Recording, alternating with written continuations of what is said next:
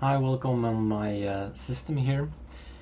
There is an update due for i3 Linux Mint 18.1. So we have, in the meantime, January 2017, we have Linux Mint 18.1. Let's go with Windows 4 to another screen, and then Windows Enter gives us our terminal, and let's have a look. So we are working on Mint 18.1 Serena, Cinnamon actually, with the latest kernel, ZSH. Windows Manager is not Cinnamon anymore or Mutter, but it's i3.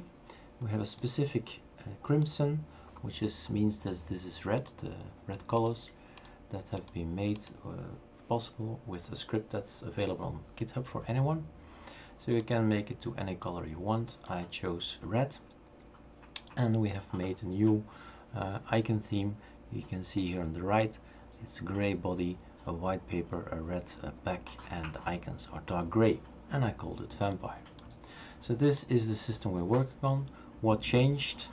You can see maybe on the edge of our windows here that I have now a shadow. What did we do? We went inside our system, i3, in config, i3, we have here a new file, content.conf, and the old file is in here. So you can always go back, and if you don't like it, you can use another content file. And if we click on this one, we go to number 2 here, and this is a long script, not so long, about 100 lines, and many of these things don't work, like this little hashtag in front just means it's comment, so only a few lines work, and this effect is what we get. So we get here this transparency when we switch from the left to right, and we also have this little shadow effect. For the rest, everything stayed the same.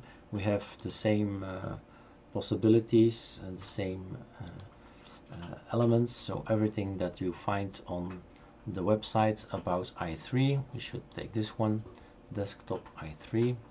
So everything is still okay and can be followed. There are many tutorials inside here, what to change, how the gaps should be changed, the coloring to change, the keyboard, a lot of elements that you can follow, and even older entries, of course. There are many little bit by bit elements that I discuss, assigning application to a specific workspace and so on.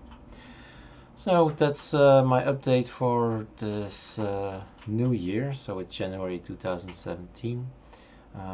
Not a lot has changed, but the effect is quite visible.